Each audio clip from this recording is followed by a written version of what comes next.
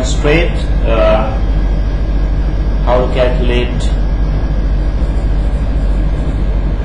I is equal to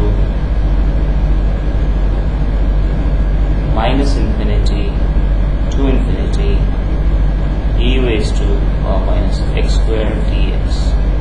Now this is a very common integral that we often encounter in mathematics. So let's see how we can solve this. Now we take I again is equal to minus infinity to infinity e raised to the power minus y squared dy. We just change the variable x to y. Now just multiply these two equations and you get I squared is equal to double integral minus infinity to plus infinity e raised to the power minus x squared plus y squared dx dy. Now we'll be changing the variables. We take, say,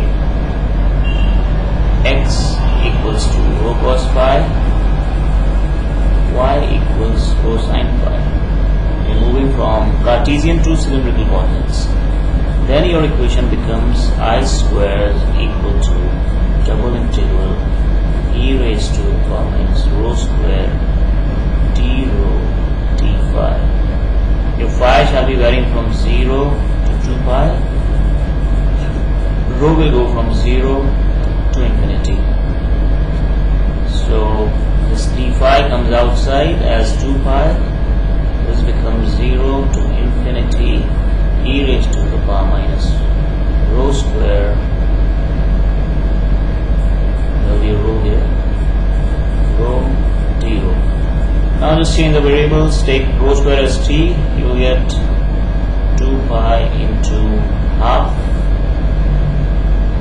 0 to infinity e raised to the power minus d dt, and there will be minus sign here. That just comes out to be simply as pi.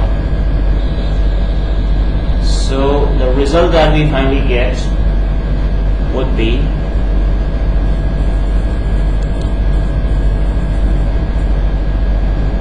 I is equal to square root of pi. That is my final answer.